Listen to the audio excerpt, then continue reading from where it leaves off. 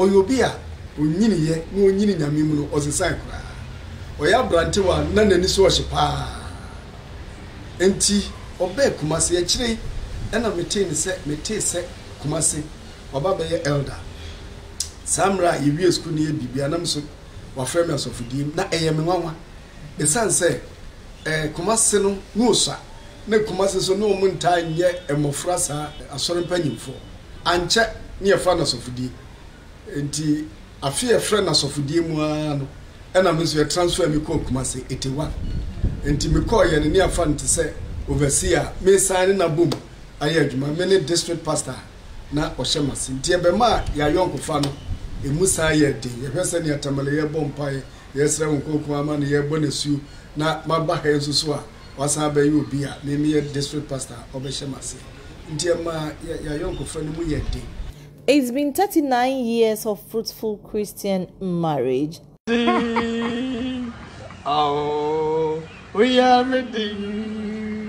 Oh, we are ready. Apa na misu miyawode. Oh, we are. Oh, we are ready. Oh. We ampa na mesu miyewode. Nini ni dikatu ana mo ko mama Jena, mama George ne Brago Amaniampong na busuafo ho a ye kosre no. Aware. Connection man. Meni osofo a bidi kaya adamfo a ye kosra aware no. Ansa na ye hira so ye nsofo panyini animkura ene sabre na oho. Na ayefro asofo ntanye sa ono ne de nti en kwasiada anopa nkofo ba sori papa esansa ne ofri bompata assembly ne efa ne sofo enti eka sa ye hia ayefro no nkofo by pa miana osofo no ma me ye officiating making kai manu anu a ye hira ware ne so asofo panyine ni kura bompa na enti minnim no ye pa.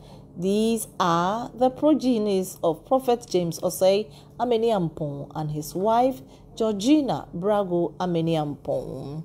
Radiadum, I've been so 41 years. In fear, they are 9 back. I will be the software the Church of Pentecost. Okacha is no buy any day na or your brandy crowd. I said that I'm more brabia or abontain so dear, and or the baby software. Now, dear back, I miss your own papa when I say, Nasema yo talk and say. Nyame kumwa ena onodi. That just say his full reliance is on God. Or you'll be ordaining who to nyame so prekope.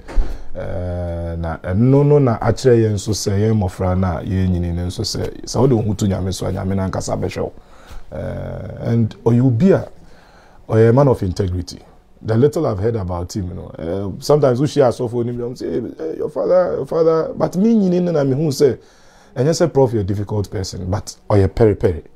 Or the senior near man at the end baby a dano sanity prof will no massage issues say we didn't say mununa prof say be a yen dane assembly no obekes assembly see ni pay ma wa unu say unsru e fa discipline pa de atretre emfa ho no said ya wotie bia asori say oye panio oye abofro oye oba oye even we sofo na wondi uhuni meka wondi uhuni chese wa kwan ya chewa wontime ne odifo Amaniampong enante ena afi won pese nwura beba so nti efse ebia officer bi ye DBA which is contrary to asore nhye anase impo contrary to the scriptures oma kwan onka se one wo eboti pen anase one wo ye adwuma nti wa che a ojao obetene e de wafa baby esesa ode ofa.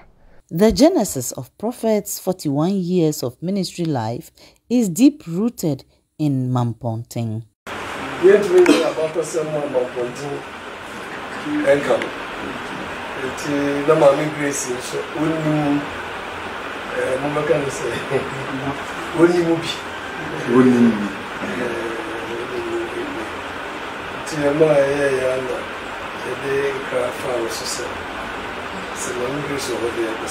praise the Lord. The radia say, "You nyamia ye doso." Inti me nka se me bu nkonko hwe machi e de na me hesa me sitia ya me de ba asori mu a wonyame aye bi ama bayade na ma me ko Church of Pentecost na me bla ya na me ko wuru man na wuru man na me ko ana abante bi obaye obatena se ototon sumade no me kanyame asem no me kanyame asem na e obato ade so kanyame asem osema me ye mpa agbowo anse pass ho asiremu fuo nyina ba Pentecost obe oba benya ya asa me so o chan ba be hia kanyeti abefa wakọ me so ampani ampa be hia me oba ya ma nkọ ese na me ko wuru man ti me se me nkọ me kwa ehumi a ebe ha me nti na okra me se obegina ho nti o chan me modina ti ade eche na me ko e me ko so nyame ma ne nsa so ma me ba no nti me nkasa o kasai awa ato wanse ho na me ni je am se masakra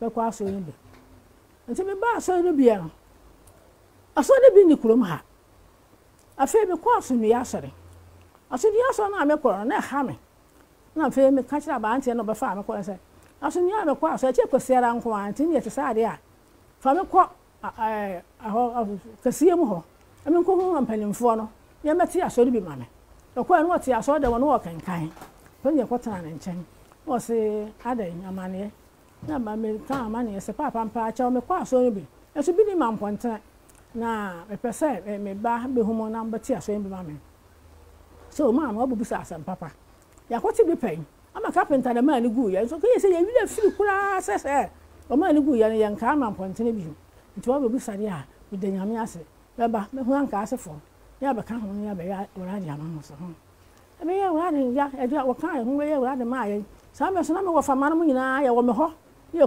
nkoda ankoto ano na me ka me ho ni nkoda ye sha so no mu nti mani kakra be kan ye ho fa fa me tu fie fo so me hu ye na me twe ye na be nsi aka ho kakra pa fe ye e de sha ase a fe de eyo ni se so fo no je ho ase apostle oba ha apostle oba he apostle safo na ho obatana se ni etu yefo a ebe ye yiye wate penti ye afa ye ye de jana kwan enu ye kokore nya kwa ye nya 200 kwa afa ye osemo sofo oba ampani ampa afa ya da kwa aso se mo sofo aba enko fa pra me dia koda aketwa we dia obetimi akan aje ye nya me be ampa sofo be gina kwa ye jadem ele kwa champion fo da be ye so enya ja ade acha sofo fra ye nko nsra hwe ade acha ye mfa ha ade acha ye nyese sa kakra afedia adani ya je pe jan wa pe be gbakwa na amankwa na apa akon ni antwi ni gu abontere ko papa pe cha wa no ade am de kogwo pe ko bi won se mempene won se sama ade enko ja isa na de kogu me fie odi fo mani ampo ade a wa ye die mentime nka ni nyina odi akire wo kanya mi asam che munya abotre nkoma koma ntom yam onyame be man nsa so sa afedia ye di kogura danto emu first station bra ye be ware me a ye de me call ho no ye krasi tu obi uncompleted building muna ya ji mu 2 rooms ni nyina so e wa abonten efie no ase efie ya yensi nwe nti wall ni ho nti mo aye twam wo efie ni mu no mo ma ya chen no mo ma ya ha no mo ma ya dwo me meniti ye no na pipe wo efie me ware ya me kokodure kura na se ho no ne ya me ka bia bi ni ho se fie no po che se uncompleted ena o ya ji mu kakra ye de ama no a otimti papa fie wa no wo fa ase nso so eti efa one ne ma na fie no yensi li dan no papa maame no no otwi monto kakra ti sometimes ne ne ma na wo ye no etimi fa si ono ne ho no eba yen bedroom bre na ya hyehya ye dwarem ti me ko ye no kra ha no de ono de time ono ko ende no ko public eyi ni nkoa ni nti but me ba ye no no try say at least obema me comfort kakra said the prophet Amaniampong ne otie no onye fake je say onye nyatwum onye nyatwum ne a je say ohu nadwen say ompene so ohu so ompene so entwi mfa ne so say otwi afa ne so a onka hwe de na nye J.O Amaniampong nefa kase no a me ho se ne maame said the note na ewura ni mu 1969 na mko kira de mampon na mko to maame no na difo esu no ise efina wom to kasa won se oka ya me mu asem me ba fi ho be ware ye no me be to se maame mpon aye prophet ne apostle maame ene maseba of mamichi on me very close and yafo namfo anuafo che ansa na me hu se on munye blood relation nti on munye on bibia bom bibi ne besi amame mpon bebia ye ne na ho nti ebo na na maame de frɛ ye nyina na se de maame mpon ne ye sitina ye no obeye te se me maame cementing their family relationship as it stands today. Indeed, a good gist of his years in ministry told by no other person than his twin brother, John Osei Amaniampong, popularly known as Engineer, who has also done 33 years of ministry. Prof, Ubia, and son of a ministry, no. Na mrantie ne aba obia na ye obompata na mpanifo anyway ho a omutai emma ho kwagya ye kwan ma ye ne asofo ni bi ekoye rallies ewo mo various districts eko conventions bia after church service ikushia ba bibon na anyama wase 1981 a friend no I don't know about we change so probationary overseer na I don't call one. Without any previous work experience, Prophet Amaniampong meritoriously served the Church of Pentecost from one region to the other. If you want, I not transfer no Edinburgh Dakuma so. A new district or Tidifric nation and my hormone so. Whereby you may 2 years. You Prophet James Osei Amaniampong. Minimum na a school abreso. Brana be called technical school. Na sorry mu Easter convention be a baso or doko. Yeah, Okotobabi. Nana say obe preachy one of the evenings. Obe preachy one of the evenings. Then Yamia small mind or say that I may know him. Topic and was that I may know him. As seminal could be mupa or say coming manifafafo. That I may know him and the power of his resurrection. I honor be him sport to papa. Can seem very deep. Let talk maso pa. Intimate sport to na say.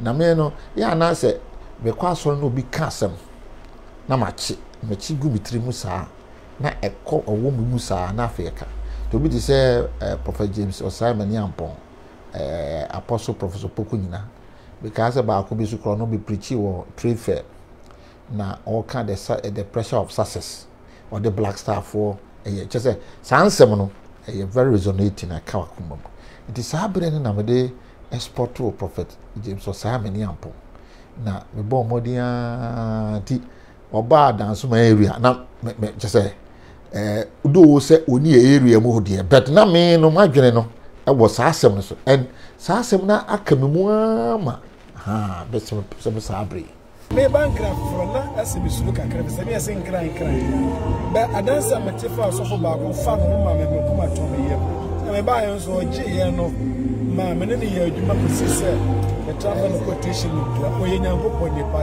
a selfless life ya dia a shame cry pa na ye ne ye adwuma no in fact is one of my best area hesa machine ase o ye pere na ma machine ase a otumi so no adwuma o ye obi a opadwuma ndi ma won so o ye adwuma na ye bedi na namo achi e wo correct member wo nipa bi wo na chi a o ma fa ne suba na ne ye ndu bia Obetu anamo o Kristosomo. Kofi Ofrona ayana prof de frame.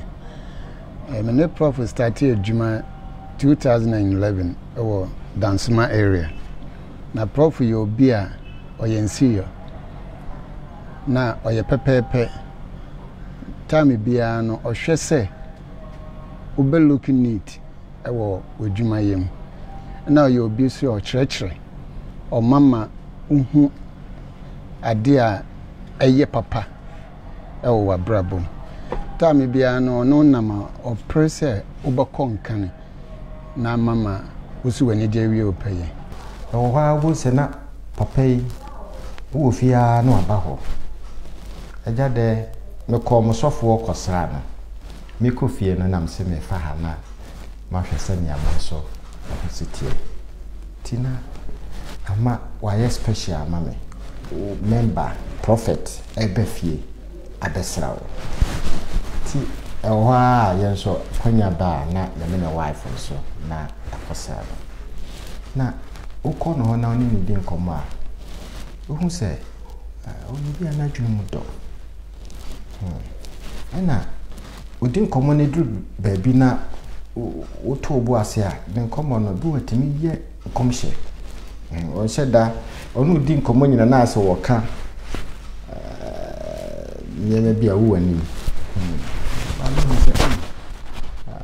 Pentecost prophets no wo mu hye a asesa woto obo na wutie ne mefe wo ho pa. Nkankana de so obi ekwa na nani age. Ye kodru dansomai. Ne fie a ye kwotene mu no. Ya dedicate ne May. Ene yensu ye kodru ho no mu September. Empakrensi fie ho. Aye beda so. Afi na ye say wo mu dedicate ye no kofo bi ko yususu washroom no nti se papers bi akosiche mama ebi kura block plumber fo ogu so omo ye infuturo wo fie ho brother bi wo friend assembly man o sunyan and a brother wa ye boa no ye adwuma wo office ho as caretaker omu no mu di echi ne ye bae nti omu ne sofo and the full truck we yi ne nyinara aka kakra omu ye wi na sofo me no be pie ho unfortunately sofo ne me no be pie omu nyina wu omu be pie ho and check na of mama for me you buy na me say omo ye hwan no so me ya of mama for me tete omo ka so me ya of mama for na e hwa me na meni atete me bie ma no ka me ye mesu na me say obi ade anya me ya sem mo amoye ye nuanom at least ye kodru akra no na terrain is different ye koto nipa bi wo honom a na oy ba ko no ye mpaibo prayer center eyibi na ekwan ya no ofaso ne se ne pese ye dane no no otimi di sikwam ne bo asori ye no wa mpene ena okɔhye pani bi nso achi pani mpa bi achi edi nsem bi a ma ye ho be kire ye pa na ono klemu se pani mpa no ye ne ho nipa to yusu pani no na o de fa ne se opani a one ne busuani bomu ayi bibi na wo de yente na ninu asene wo faase o sene den de na yate no wo de hwe abibirim ha wo de fe Kristo som ho de ye menka say let's drop it but wo de yenko the social side of it me ho kire me papa me nshia ho kire etesa bi this opening ena dako mikoshia no no akofa nkomo no ba so what say asem we na ekoso me district nam so but me anso me hwe me hu yiye say me nkoka bi na enkoye tese de bi a ono ne busuani na meta nani ana bibi etesa me hu yanka manka me hu yanka manka sa asem we penini ne betem na se de omu si di yen ani no nyasam ketwa ti da kuma yedi 2 years near the call Madina ne farba nyina no asem we farba nyina no na menti bi da se nipa bi be claim se omba me yi osofo ho a ampa hanso ye be yi ne ho some we fi Medina no and a create a district out of Medina Into him Medina, na Oshana, and the other districts will be. Oh, 95. I know when was 95. General Council meeting of Koforia, and our friend say, D4, na Sabreno, a transfer no, and no call Takradi. Na Takradi Honsono, we did 3 years. And no transfer ni free Takradi, and no call the Gambia. Ono ni gift na buana pa. O say all council meeting o dware. And now o te nka onya intuition there was a voice speaking to him say, I'm going to hide you. I'm going to hide you. I'm going to hide you 3 times. Nti eno echi na ya te say obi so say okasa to mean someone more dear and painful to make a walk can into ye hurino ni ya tona kone. Into which one will you take? Unyame say I'm going to hide you. Na ema ebesi Mrs. Esther nyame che nwoma a obo no so say ni do so na no do so eto de bi ode yekosie. Into God says he is going to hide you. And any part so say ye huru ya to akone. Did ye na obefa? Na say ye de ye ho tu nyame asem so say Awurade ahyeda de ye kusie. E na ode ye kusie ye. Ebre so ye no yi ye bae. Ye nipa ba ko a ye be commission sa ya mfre ye interview ye. Kai say mirati council meeting and na ye boss so say from Takradi to the Gambia. He's going on missions. Apostle Jim and Ebeja ye kwan wo Takradi. And all can say, in fact, or no cry, no. I didn't hate no. Into a channel, and you could share proof.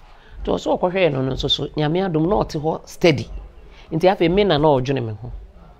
Now, men so all journeyman, no men so, and hame, no quasem, and hame. And me feel say, ye boy, and no me raddy. Ya made an answer to you so. Ye ntiase my hubium, into baby or becca trace, uncle Biano. Ya ready, I beko, and hame.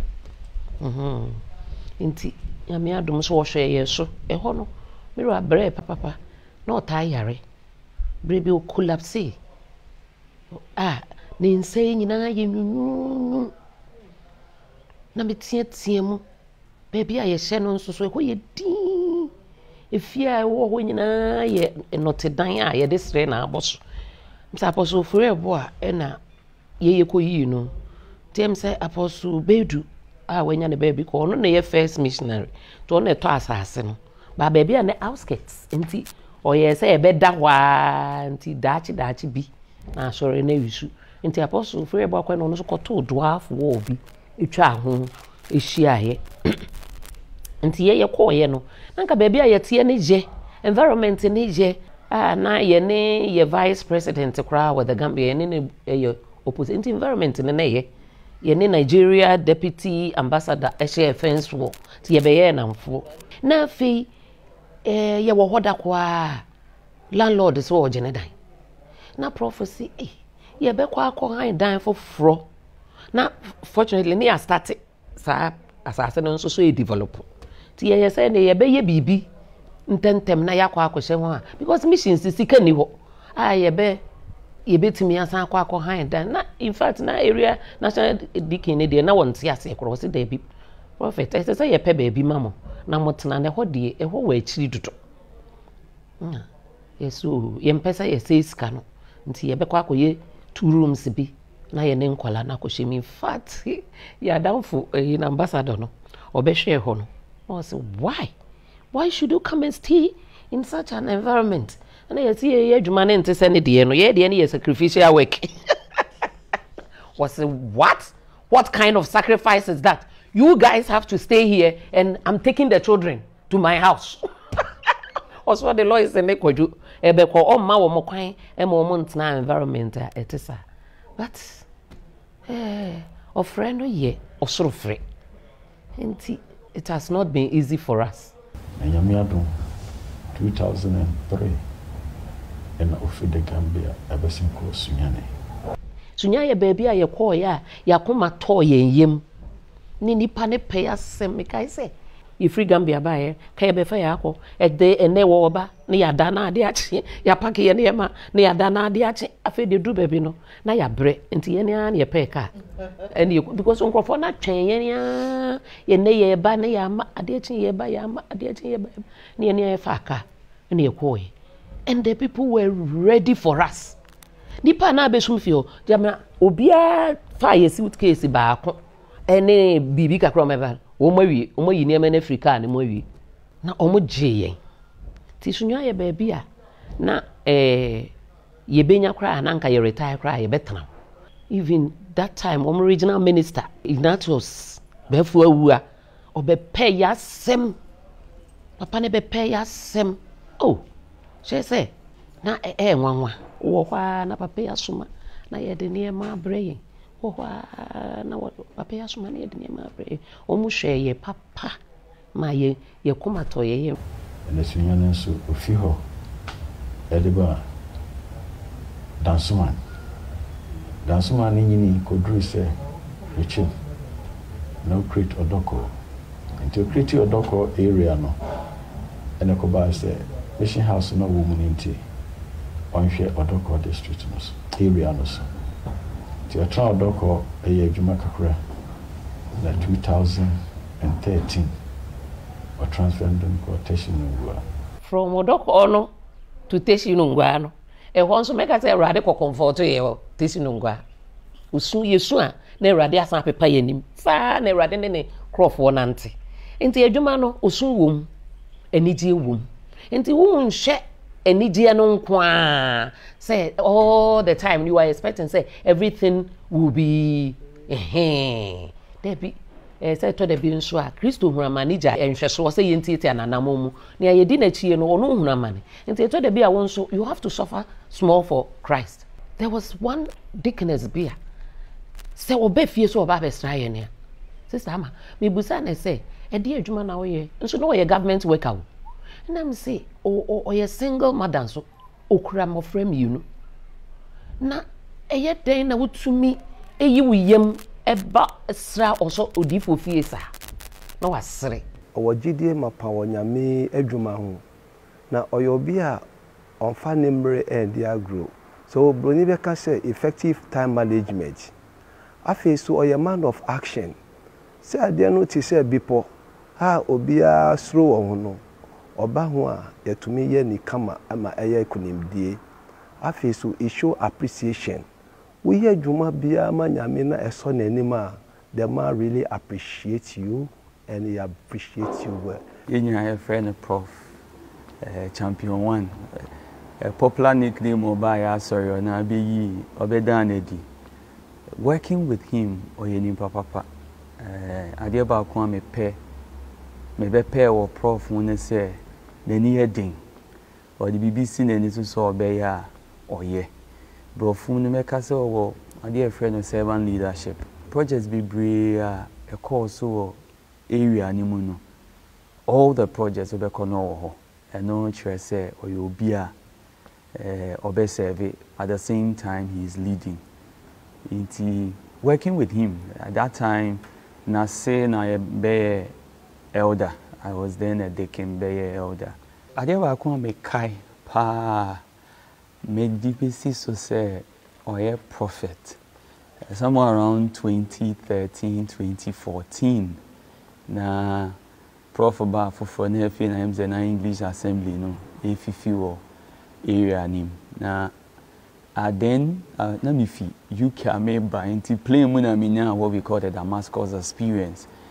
Me imagine say me be do Ghana pepepe a mesum nyame ye me de me hu nyina be ma nyame nti emu na me kodom English assembly bia na atene foforo kra na me ko emani ekoje wo ho na mu an yete say professor ya pese ya ma PI no ye hyemu den ene ye be gu English na egu no nyame anim eye me ya pa na me nim pe me decision na me take here and say ene me free Pentecost mo na me papa ye elder nti ono na me de kodan and said the idea ene me jai Pentecost e kopia asafo fofra me feel say me ni beji wo mu ene o ka say e ma me nko na na elder baako bi wɔ nso paa ɔbɛpɛ ma asɛm nti ɔno nso me de asɛm ni ɛkɔdan no ɛna ɔka kyerɛ me sɛ Rex menko nti yegu no ne yɛde yɛn kɔ central na ɛhɔ na mɛka sɛ nyame adom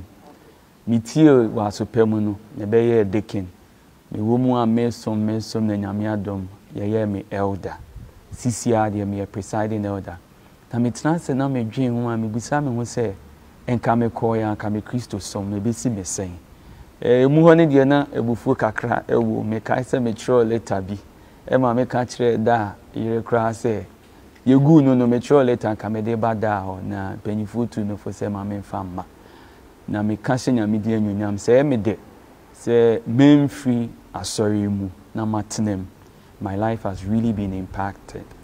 Papa mpɛ sɛ obiara bɛkɔ ahokyerɛ mu papa yɛ obi a agyanka ɛne widows nyinaa ɔboa yɛn adwuma yɛ mu ɔma yɛhu sɛ nkurɔfoɔ ɛtete saa no ɛwɔ sɛ yɛka kɔ wɔn ho ma abofra ketewa bi a nano na yɛyɛ program ɔne papa birthday yɛpɛ ɔyɛ wisia ne papa ni hɔ ne maame ni hɔ nanso papa agye ne tumu a ebesi nnɛ ewie yi yafa to yɛn ho so a yɛhwɛ saa nkurɔfoɔ no a abusua nyinaa kɔma atɔ wɔn yɛm wɔ ho no kwasɛm yɛn papa prophet obi ohu sɛ nipa bi wɔ wo mu a ɔmfɛnsie ɔbɛma nipa nyinaa hu nipa wɔ mu ama wɔn nso de aboa nyame asɔre ama nakɔ so bibi ɔbɛyɛ biara mu da hɔ buni bɛka sɛ very transparent na sɛ suban no megidi sɛ ndi kandi ni fi biara sua ɛbɛboa ɛma ɔmo a ɔne ɔmo yɛ adwuma nyinaa no mo bia ɔbɛtu biara ɔmbɛte waseɛ ɔmo ne nyinaa bɔ mo ayɛ adwuma no ɛno akyi nso no onni magrodi sɛ ɔmfa abufuo baabi anka panin bi a ɔbɛfa na abufuo no ɔno ɛyɛ ano de ayɛ agorɔ na mekae sɛ yɛkɔ presbytery meeting bi paa na yɛsɛ yɛ security fo bi akɔyɛ adwuma bi na yɛka na meka so bɛtumi anya security fo na ɔsɛ mmɔdin na mesi na ɔka na maka afei nyina yɛde yɛsrɛ twe yɛdu baabi na ɔsɛ ama me red card yɛsrɛ ya ɛno akyi koraa no panin bi anka ɔbɛfa na abufuo so ɛno akyi no afei mmom koraa na yɛadamfo yɛ mu abɛyɛ dendenden paa na megye di sɛ panin biara no ɛsɛ ɔnya koma kɛse a sɛ du baabi a ɔmo a ɔne ɔmo yɛ adwuma no du baabi a ɔhu sɛ ɛde ɛsɛ yɛbufo koraa na ɛsɛ wo na wotumi di kan na ɔhu sɛ dabi panin deɛ ɔbu mfu basabasa ɛm sɛ saa koma no ɔwɔ no ɛyɛ adeɛ bi a ɛyɛ nhwɛsodeɛ paa yɛ nyina sɛ yɛsua ɔbɛba meeting na wadwene nneɛma ho ɔyɛ biribiara yɛ a ɔne nnipa bebree bɛsusu ho ɛno nkyerɛ sɛ deɛ wɔ n'adwene mu no ɔmbɛtwi afa so ɔtie nnipa bebree na afei ɔde n'adwene kyerɛ aba deɛ mehu paa ne sɛ ɔno sɛ deɛ ɔsihwɛ nneɛma no tɔ da deɛ ɔde bɛba no ɛhyɛ aseɛ no yɛ na asɛ mu ayɛ nwonworan kakra ɔkyerɛkyerɛ mu a ne ɔno ɛdi n'akyi agye tum na ɔde yɛ adwuma yɛ wohu sɛ ɛho ɛba mfa so asante ka asɛm bi sɛ ɔnyɛ ampo tititigum no ne sɛ deɛ obiara nipa dodoɔ no a bɛka no a na ɔdi akyire ɔnte saa ɔbɛkyerɛ n'adwen ebi a n'adwen kyerɛ no na ankɔ deɛ nipa bebree no ɛka no baya na ɛnha no sɛ ɛnɛ ne yɛmfa ɔgye di sɛ da foforɔ bi ɛbɛfa bebree na yɛ na n'adwen kyerɛ no ba mu a ɛsesa dodoɔ no adwen kyerɛ yɛkɔ meeting wie na deɛ dodoɔ no adwen kyerɛ ɛbɛyɛ yie no sɛ ne deɛ no koraa ne wɔn yɛpɛ na ɔgye tum wɔ meeting hɔ a ɔnsa nkɔ kyerɛ nkɔka sɛ mekan binom hɔ a ɔsɛ asɛm wɔ mekan sɛ ɛnyɛ ne sɛ ɔno ɔnte saa ɔgye tum na ɔgye atum nansa na ɔbɛgye atum so na mo wɔ meeting mo so na mo so mo abrɛ me sɛ ne nneɛma bebree wɔ hɔ a yɛ na me ne nya adwene nanso ɔnso bɛkyerɛ de nti a ɔnso ne me nya adwene ba dodoɔ no a tɔda na me mayi no ahwe tɔda no nso ayi me ahwe yɛ na me deɛ na nkɛyɛ na nso antete yɛ ntɛm the time no na meka area scholarship committee station ngwa area scholarship na saa mmerɛ no mu no yɛnya the highest number of students being sent to Pentecost University being sponsored. Their fees were paid. It on school fees. Na ade enije. Isan say na yenya ehu nipa bebre sa da na ye interview enkwada no. Ehu say na ebinim hiamwa pa. Results are yenya fee mono na prof per se after what 2 years school fees no.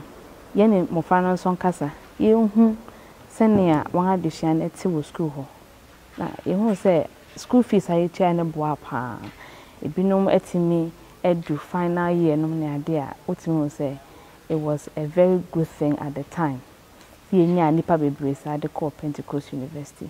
Prof you be a owogidi because na sika nke betua this mo friend na about 40 students in Pentecost University.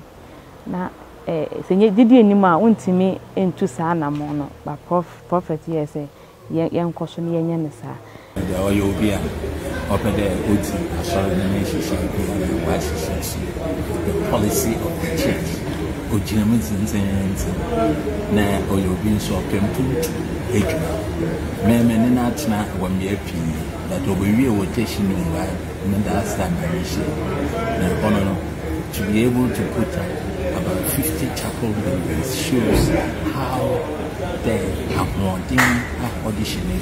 We work hard working.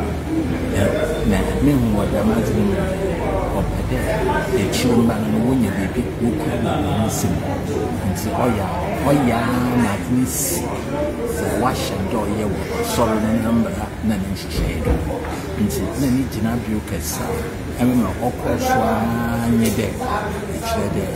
But then no edits and surname and acts now what it and I see a surname brand in any age, madam.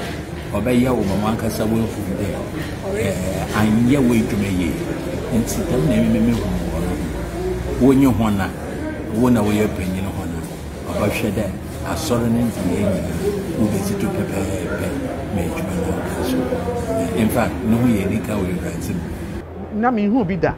So wo fie na whole area head abesna na da no ne ye ba ye no na ebroma dwen menti ase so ze Teshinungwa area nipa bebrebe nyina ene na papa etimi single me out abesra me na honestly na ho fama na eye soronko e kire se me anam bo abofra no onte apon na obehu no ene ono so hu se ne ame so ma ho fama ewo sorry num no na ni Jamie ho o share me nkran o encourage me most of the time who me obisa abofra na say anom ni ade na na afa kra wo ho kran say bibi me ba ne koda hospital am say briefly ne bra pani bi so da no obe hu say oni e wa around o dia bibi e mu bai e be sra abofra me e bompae na honestly na e me fe in the nekasa kan boko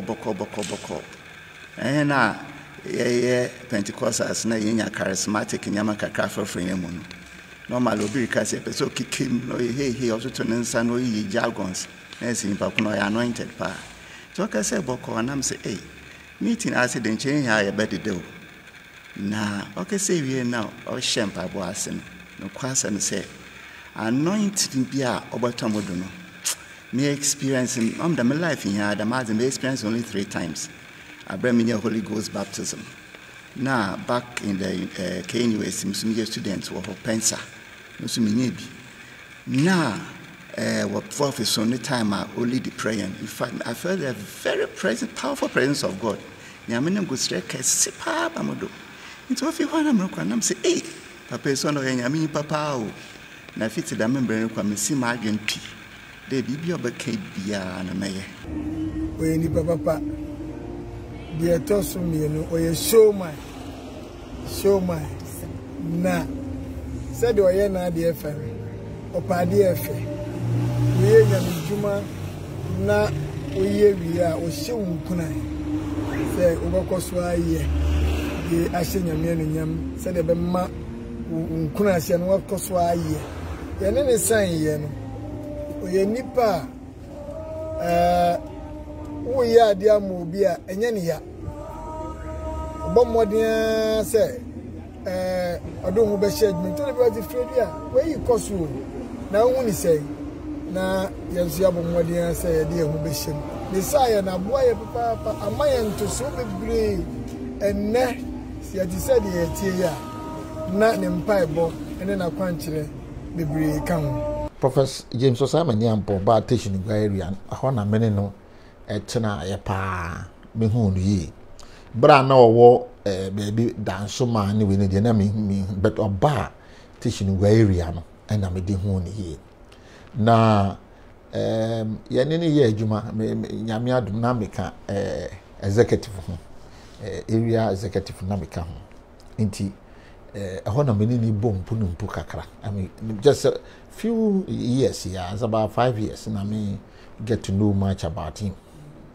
Now, me who say, we're chilling on, now, assumption as that he's very strict, but very soft. Oshe, the leadership qualities. I mean, say, me kapa, and say, Nyamiadum, Nehumo bro, Ejuma me, say, me nyaubi, the necessary in terms of a CEO. It's a class. Or so ade mu a oye no pepepepepe. Within the span of few years, the dan kwa yesisi ye bra ye ja no kwan. It's about 50 burdens. Within the span of about 5 years, 50 burdens. A dan mako be 50. Just say a year bia no osi more than 10.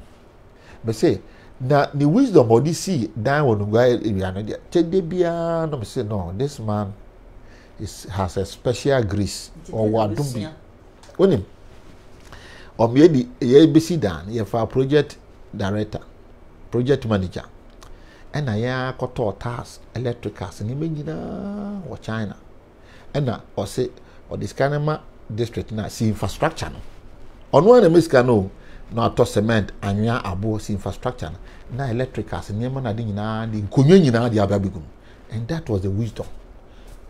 Me who contractor bia obetimi anya sa knowledge ni easily by building 50 buildings in 5 years obetimi anya sa, and then contractors be crowded ejuma show munza 2 years kura no nsi but very and a very big buildings, beautiful buildings as ene anka cement bo aye times 10 no if someone was doing it very gradually and kaina ye ntimi nsi. But the short time that he got, he used wisdom and application for us to be able to build about 50 burdens. And then, Sabrina Yesino, Nyami, this Anyansa man, and can iron bros akoso by 40%, cement akoso by 60%, and then Kayin Timinsi, which is or an achiever, or your achiever. Would the addition in sa now see any say prophet, Ben is a pepe.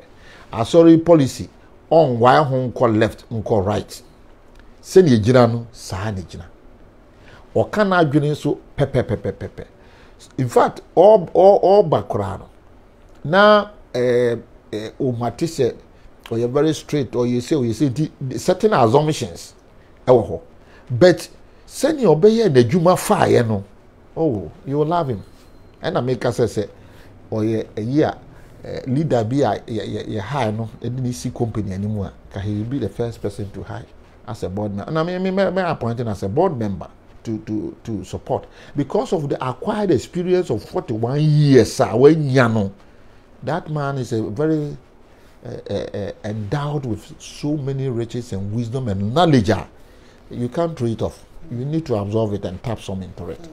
Prophet James Osei Amaniampong's ministry goes beyond the pulpit to embrace all spheres of life. Adeba akopa mekai ewo prophet ene mama Amaniampong ho ne se wonsam ye wonyam ye enti wo yen busia mu no na ye wo sister or special need ne ni ye ya through prophet asori no encouragement then no ene oye a renowned lawyer ewo attorney general na mekai say time bia obebo prophets ene mama din no ni o kan say oh omo yo na sometime bi over 20 years ago convention ase na prophet a friend no ba bedwam ne me maame no tam sika kakra that time no obobo o say 5,000 Ghana cedis and then no make a can bet to say 100 and I say bet 50,000 because it's over 20 years now. Or time them I say one farm boy in school. Na sadena leave an indelible mark in the heart of my sister. Prophet in him. Na abring na so prophet fre ebisa na se. Sadena oye no e share nim crying na encourage no. And ne so ababa ye lawyer pon e wo Ghana ha. We can trace it or we can trace some of the encouragement to what he did. Nti nyame nhira no obedu teshin ngwa area ni hu so yes doya no na yambusua ka say prof ene mama nyame nhira mo. Nti teshin ngwa ho no so church kakra up to 2018 and ordinary free hot modern ba Asqa area. On the time or the could do so for no na usakakra. Said 1981.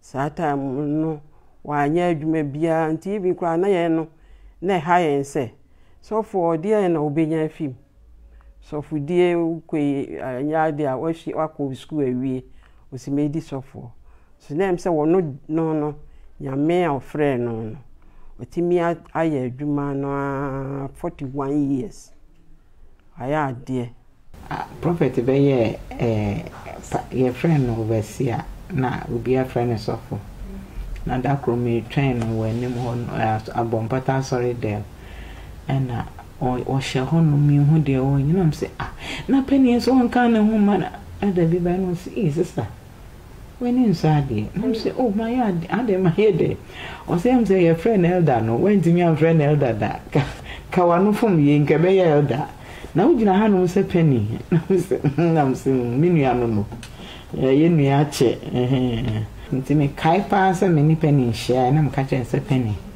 se nyame adom ya frɛ wa asofudie ya wokui enyina ye tai wachi empa botai wachi ni mum ye stresse wo nkoma bibia nsi a ede how ebebre ye nyina because ekwana wokɔ no ayete se wokɔ amabusua no nti menine etna se edi hu nkomo no ka chem se sister said the nyame akura me aba bedru sabrem sa nyame na wa frem no ono ana meto aso ene nako ampa nyame antom wa ye ne sa pepepe ya bra e ba se ofre me aba ministry no na minhu me ho se my ready ma ho boa na me nya adwuma da me ni hwe afi kra so na ma wie school ntina me feel se me organize me ho kakra but sanya na esitie no nso no na se mejeso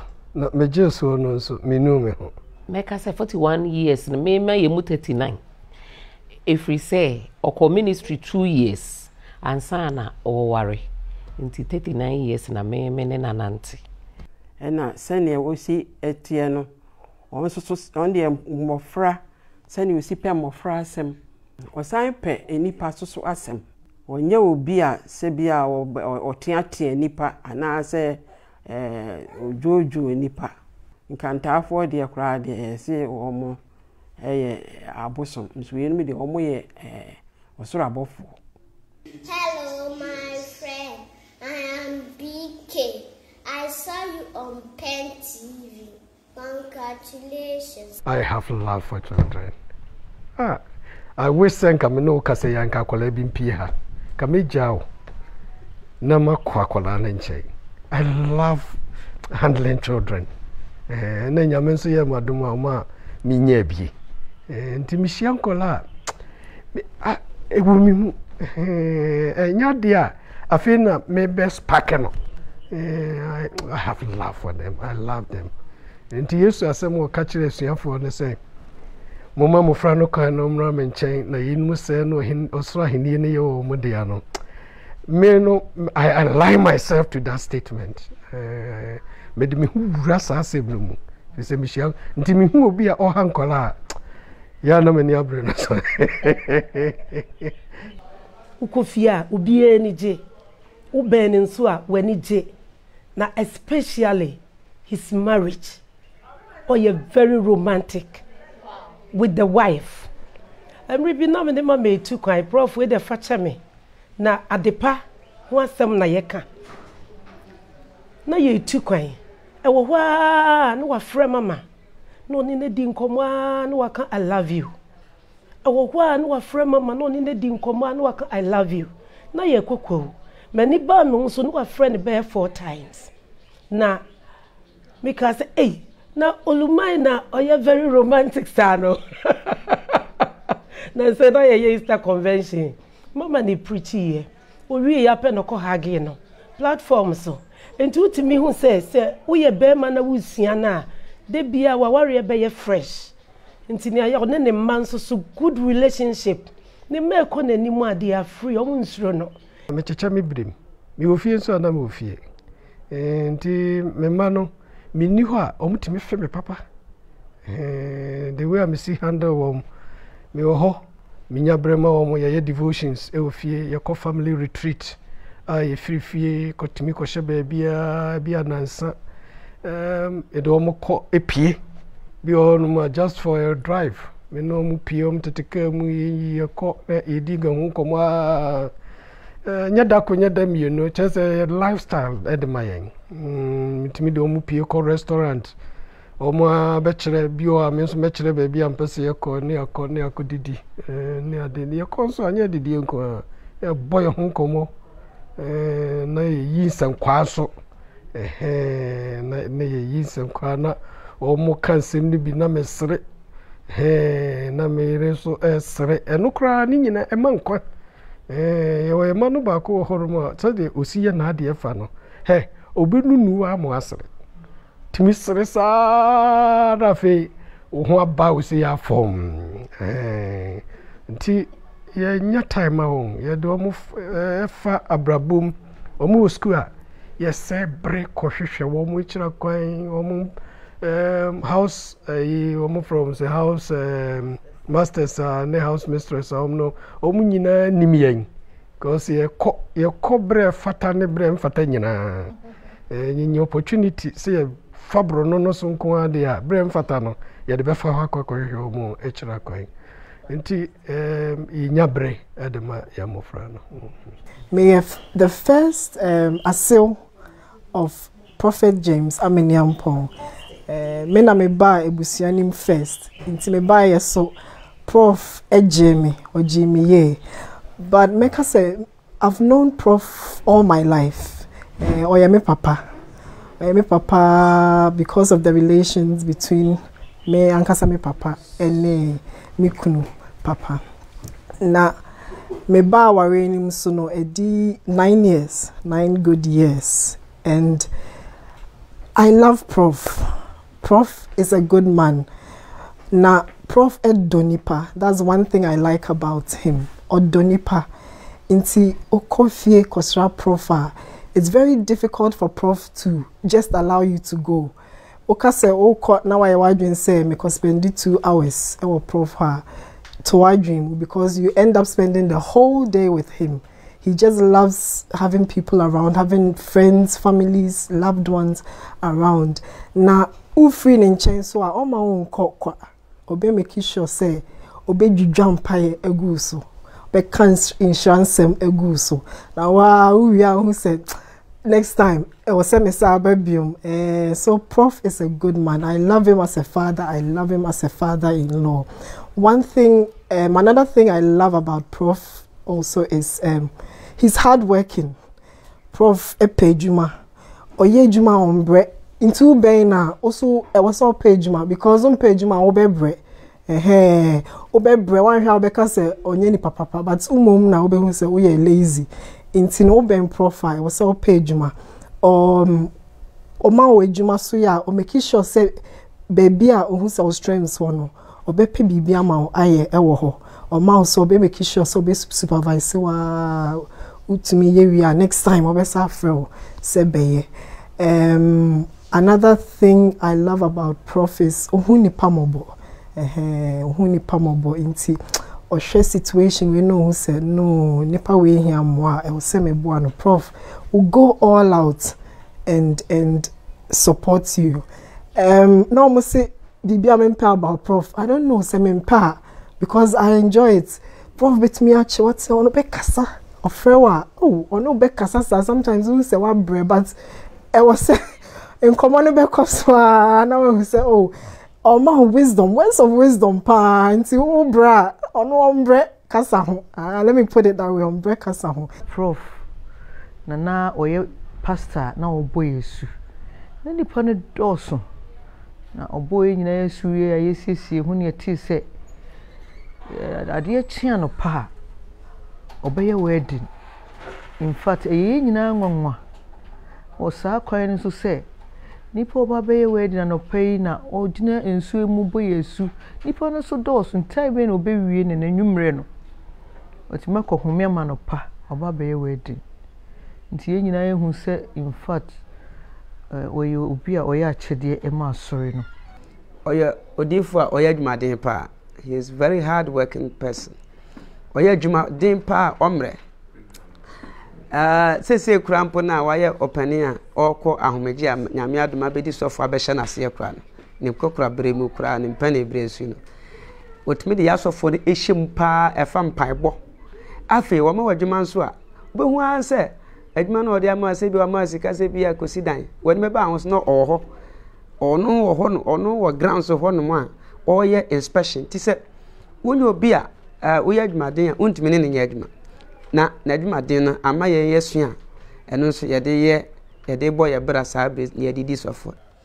Okaso be bibia menim de ebetimi a discourage na o adekono onye okaso be ya de na wo ye den a obeye ena de odi be sen ni so obeye no so no enu ha na obeye ena oye ade bi so oma obi ehu ade na oye no onfa bibia nse wonya o se ade a mo ye no ma wi amom nti bibia wo ye bia secret bia no oni secret bia wo na ho te bia ade a me ye de me sie sofu we anam de sie sofu mame we o mo bia ehu ade a oye nti me sua ade ba ko no ho se ade bia me ye bia wo sofu dwuma mu no me mo bia ehu me ma wi abom wonya o se ma wi amom nti me ma wi abom mo bia ehu na e ba staff nso a oni e ba ko oni e di agro oni be di agro asre do bi kra no hwewa o se oje photo baby photo units photo baby di papa ye eja a ofa ye nyina se ne ma oni ye adwuma ofuma obaka kire o se do bi na obo nsamna ni kokosachi no frame odifo se ade a opposite bia no ohu na wanije okọ nche ani se wusuro o so paso ye free ti be ka nyina no se papa ye ja oni e betra so ndwe mu aboa yen ohun fam ni wonam fam